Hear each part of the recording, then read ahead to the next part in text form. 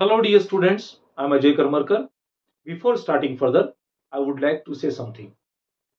Please watch video completely, sit with copy pen. If you find somewhere important, pause the video, note it and proceed further. Although you have facing any problem or difficulties, then please write in comment box. I will definitely solve your problem. And along with, please like, share and subscribe my channel that can reach more and more students. Thank you. Here is the question.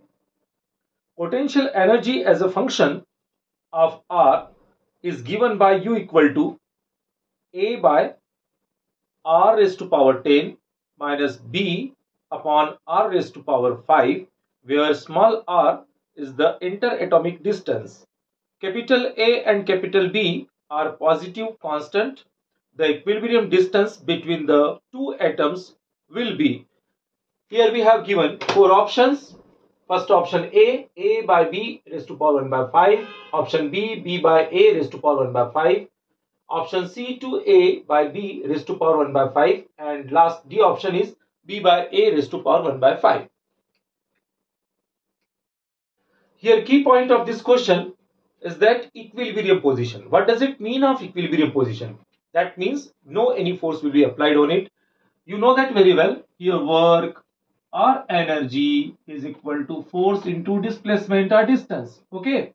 So now here work and energy means du by dr is equal to force, and there is no any force will be applied equal to 0. So let us first we have to differentiate with respect of r.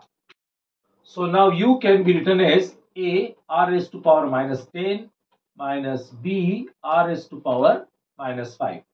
Then differentiate with respect of r, then du by dr can be written as minus 10 ar minus 11 minus plus 5 b r raised to power minus 6. Clearly du by dr is equal to 0. So here minus 10 a r raised to power 11 plus 5b r raised to power 6 is equal to 0. Now 5b upon r raised to power 6 is equal to 10a by r raised to power 11. Now r raised to power 11 by r raised to power 6 is equal to 10a by 5b. Then 5 ones are 5, 5 twos are 10. 2a by b, then r raised to power 5. 11 minus 6 means r raised to power 5. Then r becomes 2a by b raised to power 1 by 5. Let's see which option is matching our answer. Then 2a by b raised to power 1 by 5. Yes, option C is correct answer. I hope so you understand this question.